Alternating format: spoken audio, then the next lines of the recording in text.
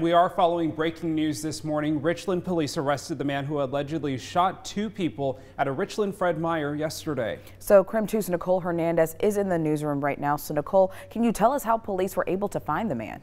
Absolutely, Channing, Tim. So right now we're looking at a Facebook post here from the Richland, Washington Police Department. They posted just about 5 hours ago now explaining they arrested 39-year-old Aaron Christopher Kelly. They did arrest him on I-90, but we really want to get straight to some reaction to this Facebook post here. So I want to have you take a look at your screen here. We do have a couple of Facebook comments that we're going to pull up. They have several that are, over 100 posts here online. It says, "I'm happy that he was caught and without incident. Thank you all law enforcement." Now that is really the main theme in all of these comments, thanking law enforcement for catching this person. Now the shooting happened at just about 11 yesterday morning. Police say one person had died and one was hurt when they got there.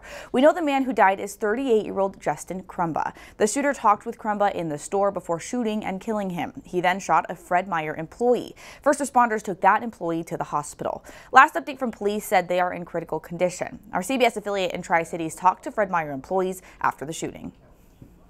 I was helping someone with their groceries, putting them in their trunk when my boss and a bunch of people started running outside and saying, "Run, run, there's an active shooter." We heard a couple pops thinking, okay, it might have been a couple of balloons popping somewhere.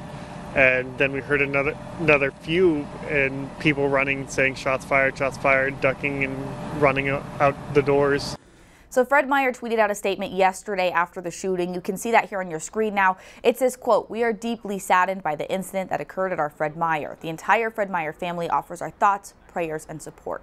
Now the post also says the store will stay closed as police investigate, and they will have counseling for their employees. Now we'll be checking for updates all morning long here. We are waiting to hear back when Fred Meyer will open back up. In the newsroom, Nicole Hernandez, KREM 2 News.